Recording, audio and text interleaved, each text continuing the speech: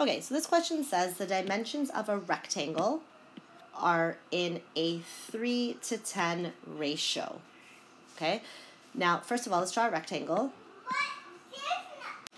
And we're told that the dimensions have this ratio. Well, dimensions of a rectangle are length and width. We know the length is the longer side and the width is the shorter side. So the ratio is 3 to 10.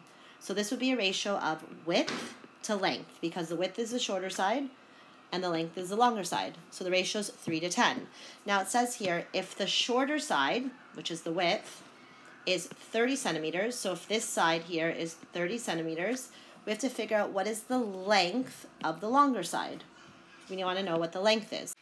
Okay, so let's write down the ratio. What is the ratio of width to length? Remember, we can write ratios as a fraction as well.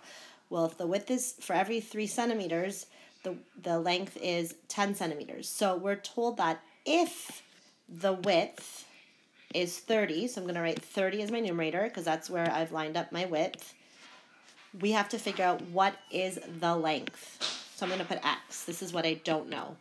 Okay? So there's a few ways you can solve this. You can look at this and figure out 3 times something gives me 30, right? We know it's increasing, it's getting larger, and we can do this in our head.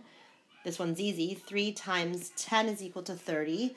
So if I'm multiplying the numerator by 10, what do I have to do to the denominator? That's right, I have to multiply it by 10. 10 times 10 is 100, which means that the length has to be 100 centimeters if the width is 30 centimeters.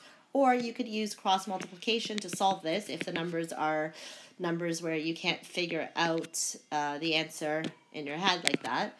So we would do 3 times x, 3x, and 10 times 30 is 300. We're trying to isolate for x, so we divide this by 3, and x is equal to 100. We get the same answer, okay?